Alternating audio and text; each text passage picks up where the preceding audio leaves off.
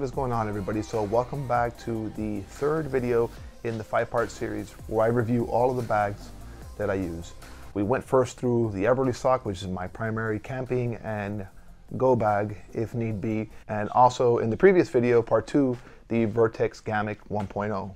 This is primarily an EDC bag. I carry this with me every day, along with the third bag that we're going to talk about in today's review, and that is the Eberlestock Bando Bag. Again, Eberlestock, great company. That's my half track, which I did the first video on, you guys saw earlier. Now this is a EDC bag for me. During the summer, especially down here in South Florida, it gets very hot. Well, there's a good argument everywhere right now, it's really hot. But I obviously like to dress down, go fishing, go out to the Keys, and I'm gonna be in sandals and shorts and a shirt.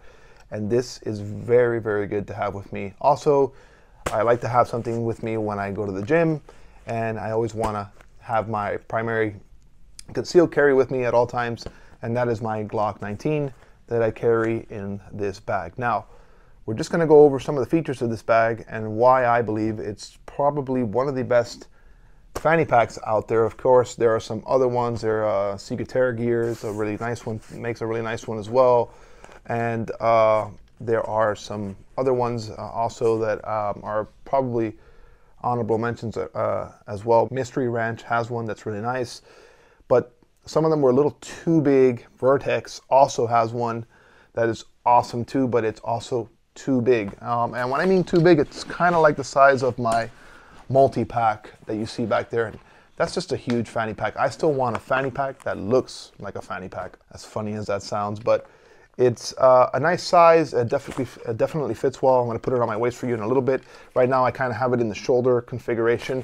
I typically carry this like this when I'm going anywhere, right behind my shoulder. That way I can just drop it forward and get whatever I need. Front pocket, really nice, neat, nice pull tabs, nice zipper. Materials like a nylon, somewhat water resistant, not waterproof.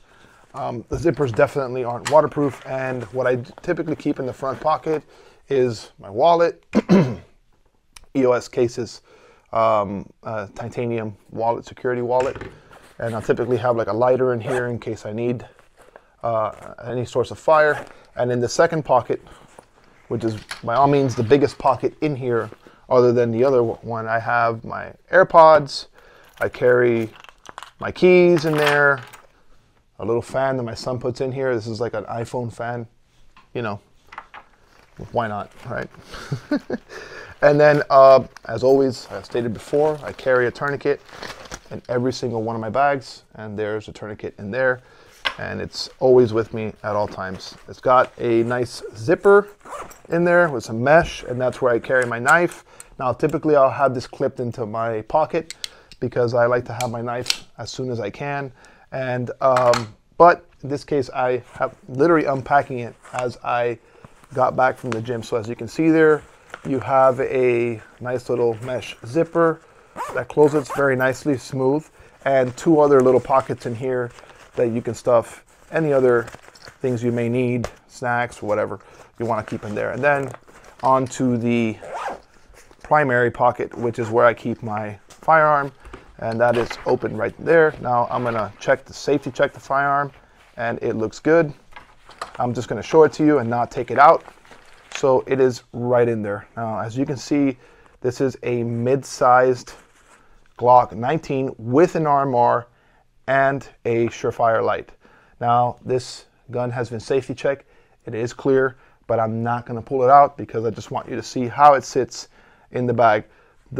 The bag itself, the Bando bag, comes with a nice Velcro strap that is modifiable, meaning you can move it around this back Velcro panel, double hook, so you can then, you know, depending on the firearm you want to position in here, it can be facing this way or facing that way or facing at an angle, at a cant, depending on what your dominant, what your shooting hand is, and that way it is set up so that you can open and go to it. Now, you know, people have asked me, oh, the strap's going to get in your way and like get caught up in the light. Well, when you're going to draw this gun, you're just going to rip the gun out, and, you know, God forbid, that's what you need to do to protect yourself.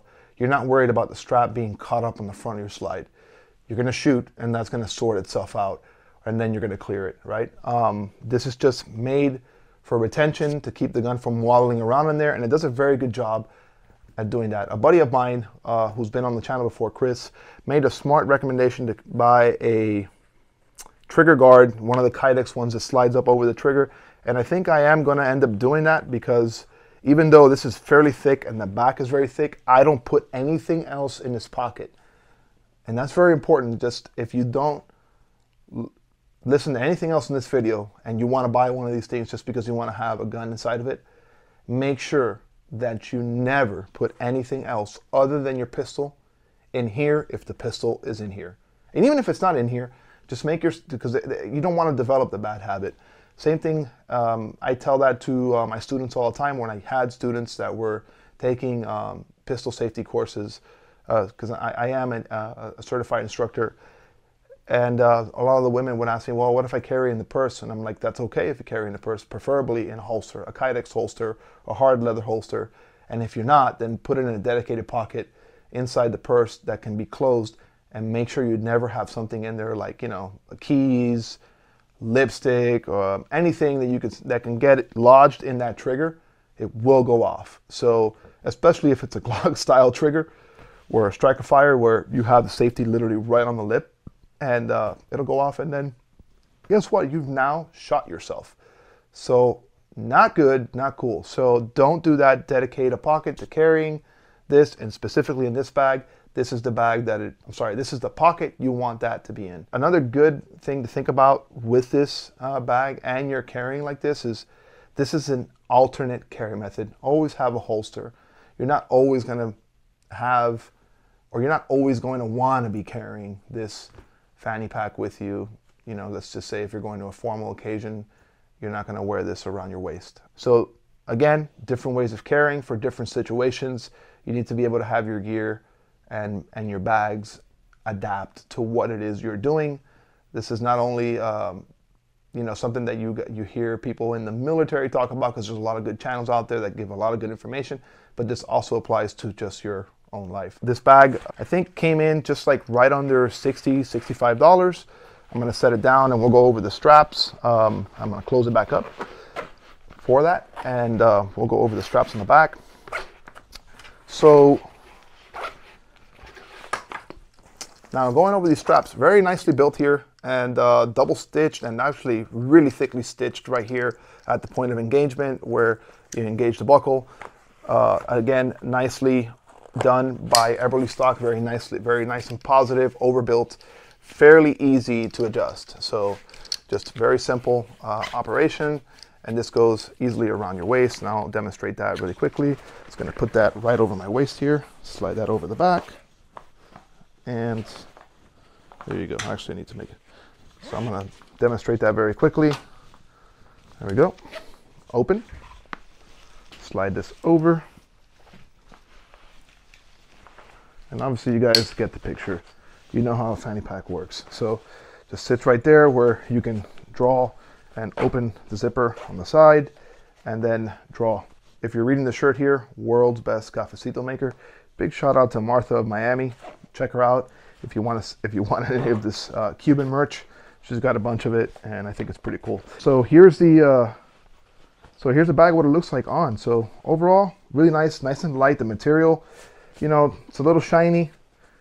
Maybe I would prefer something made out of canvas, but actually I really like this material because it does offer a little bit of water resistance. And I'm going to take it back off and start putting everything back in it.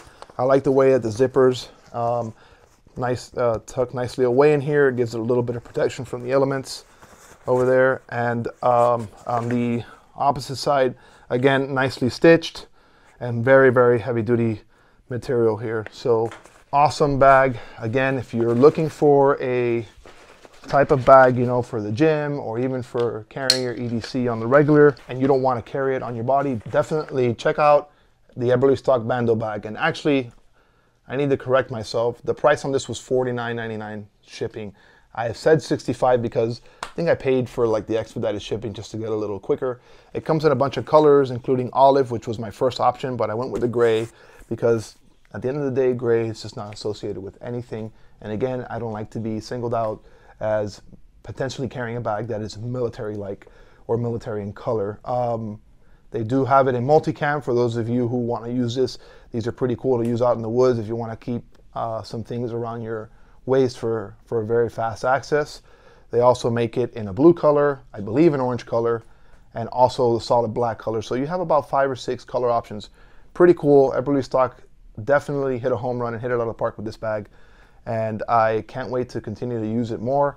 I've only carried the bag already for maybe about a month, so not really enough to do an in-depth review, but I'll definitely do a follow-up video in the future showing you what and how this has behaved, and hopefully it has behaved like all of their products do. Eberlestock is known for making just good quality products that last a very long time.